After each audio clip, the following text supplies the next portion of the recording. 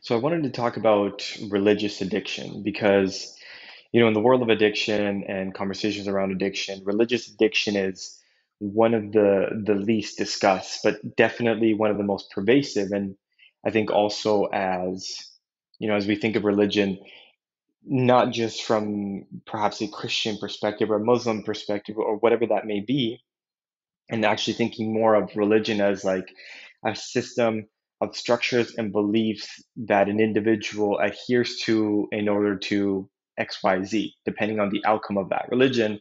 We can also see how there is an atheistic type religion as well that is pervasive in the world today, or in those circles. And it's not just in the Christian world, but I will focus on that particularly today. And I think humans have this deep-seated need to create religious structures, and it's often for the wrong reasons.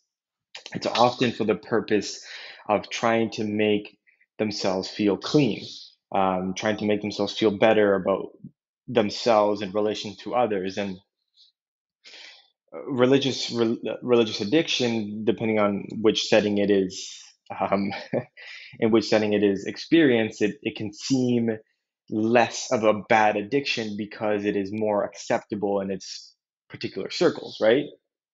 And so um, it's become, again, something that's very talked about, but definitely very problematic. And I think understanding the manifestations of these religious addiction is quite important, and also understanding that religion without relationship ultimately is idolatry, and it is a tool for self-justification, right? And so, I mean, particularly when you think about it, and I think it's important to think about it from perhaps why it looks worse in certain contexts than others. And my proposition is that it looks worse in particular circles than it does for others, because there is the notion that, or the belief that, one particular group should know better. And so when I think about more of the Christian circles and their manifestation of religious addiction, it's worse because in essence that is exactly what Christ tried to deconstruct, was that in itself, right? And I mean, he pointed that out very much so with the Pharisees, right? He mentioned that if your righteousness does not exceed those of the Pharisees, then you by will no means enter the kingdom of heaven. And it's like, well, what is the kingdom of heaven? And maybe in the Christian world, it is this Edenic paradise, okay, at some point.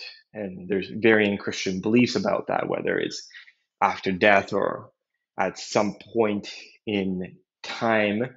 Um, but whatever the case may be in that context. And then you can think about it from the atheistic types. It's like, well, what is the paradise in that world, given that there is adherence to a certain set of beliefs in order to what? And I would think would be to create paradise here on earth, um, seeing that there is no belief in something greater or something outside of that. So there is that.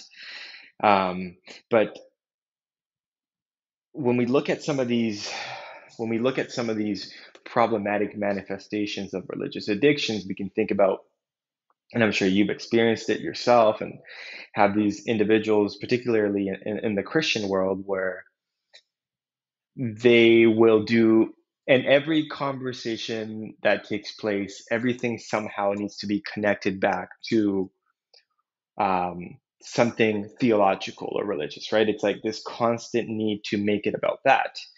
And it's less about the relationship with people than it is to get your point across from a religious perspective or theological perspective. And it almost makes individuals feel whether you have a true real desire to say those things as a mechanism to make people follow Christ or make people follow you, and as a way of you making yourself feel good because you are adhering to these things, right?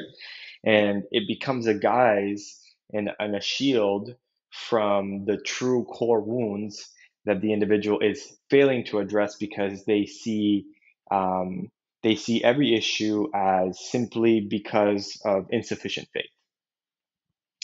And they will look at institutions like the institution of psychology, and much of that is not a tool for them to tap into, because what could they benefit from the secular institutions? And so they're in the religious addict, there's this tendency to avoid therapy, to avoid counseling, at least counseling from only they would only like counseling from a biblical perspective. And typically that is just anything that will make them will agree with what they're saying, or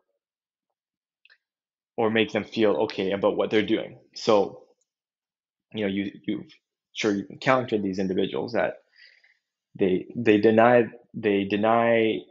the idea that there is value in some of these institutions. They see every issue as simply a lack of faith, and they will do every single situation will become about something theological.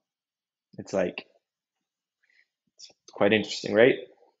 Well, and that is similarly the case in the atheistic world too, and especially when you think about it, at least in my context from an academic perspective, is there's these individuals that seemingly want to make every single conversation about, let's just say, equity, diversity, and inclusion, or something social justice related. It's like they cannot partake in a conversation without having to implement that lens.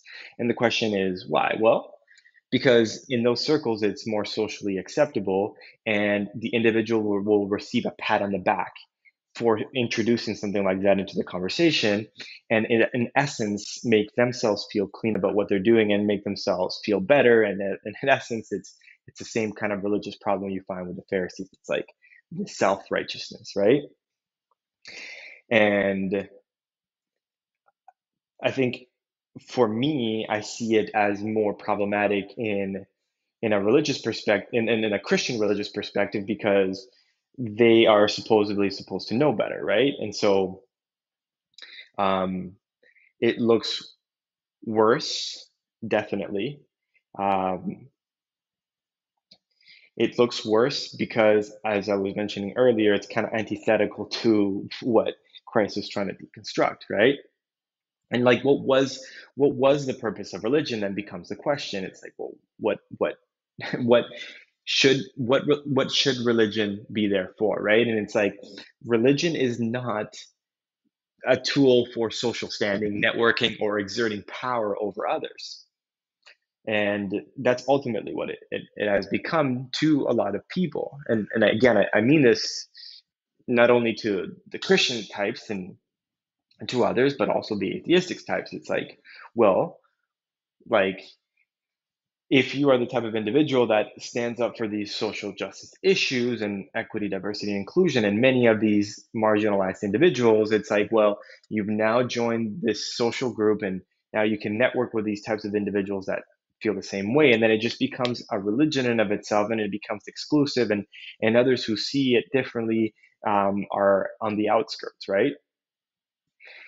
And I think what's interesting too is that it's the same thing that happens in the Christian world, right? And what's fascinating even more so is that Jesus saw the purpose of religion as a means for right relationship. And how do we know this? Well, on the Sermon on the Mount, he mentions first, go and be reconciled to your brother, and then come offer your gifts. And so it's like, well, look at the structure of that. It's like, well, the religious, let's say, um, the religious ritual of offering the gift is put last, very much in that sentence.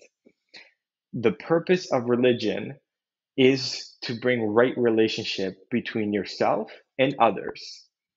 And more broadly, or more specific in the Christian setting, religion is supposed to bring right relationships with you, others, and God. And anything that is not doing that is just a form of religious addiction, which is ultimately idolatry. And so So as I was saying, the verse shows that the religious practices should not interfere with our relationships, and that if it does, we need to set those rituals aside. And that's very clear in that verse. It's like, what's most important? Relationship. The rituals, not as important as the relationship, because the purpose of the ritual is actually to point to better relationships. And so the religion of Christ was about deeper connections and not about getting ahead or rising over others. And again, like that's what you see in the atheistic religions. It's like, well, everything must be looked at through this lens, and anything that is not looked through this lens needs to be scraped. And the irony is that there's a lot of good value in many of these movements. I mean, I'm definitely a proponent for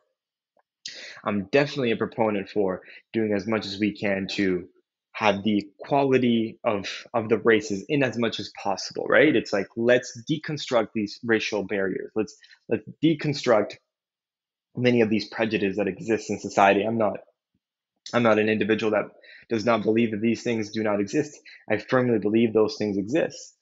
But when they become so much about those things, and whether what the purpose of wanting to rectify those things is, which is to bring in better relationship with one another, when you elevate the one, you bring down the other, and by essence, you exclude others from the conversation that might see it a little bit different. And rather than trying to help them understand, it becomes more so, you do not believe this, then you are another. And it's the same religious problem that Chris is addressing, and it's like, it doesn't extend itself just to the Christian types. And so that was, it's it's about mutual respect. The horizontal level mirrors our worship to God on the vertical level, right? And that's the purpose of true religion. And when we think of this example of like more of the religious addiction in Christianity, you can think about this type of individual that quotes the Bible to make every point, and often making everybody uncomfortable. And it's like, I've seen it with many of the more popular Christian types, where like they're speaking to individuals who do not believe the same thing that they do, but they bring in Bible verses and all these quotes into every single conversation they have with them. And it's like, that's not fostering relationship. That is trying to very simply uplift your theological point in every single conversation to someone who does not see that as the same authority. And it's like, what what is the value in that? It does not bring you closer, it pushes you apart. And it's like, well, why don't I listen to your qualms and to your grievances about what some of these issues are, and try to bridge the gap from a relationship perspective. But when you have this level of religious addiction, it isn't about fostering connections, it's about imposing conformity and feeling in control, right? And it's it's just a mask for the insecurities and painful feelings that one experiences. And very similarly, like in academia, social justice becomes a form of religion. Some individuals impose their beliefs on others, creating barriers instead of building connections, because everything is seen through the lens of oppression and inclusion, and turning ideology into an exclusive club. And that becomes the issue, right? So the core issue is religion without relationship. When religion becomes a tool for self-justification and exclusion, it loses its true purpose. And that's exactly what Christ criticized the Pharisees for, was their outward piety and lack of true righteousness. Their focus on religion over relationships turned into religious idolatry, which is in essence just an addiction. And it happens both in the secular types and more so in the common uh, belief systems of the world today. So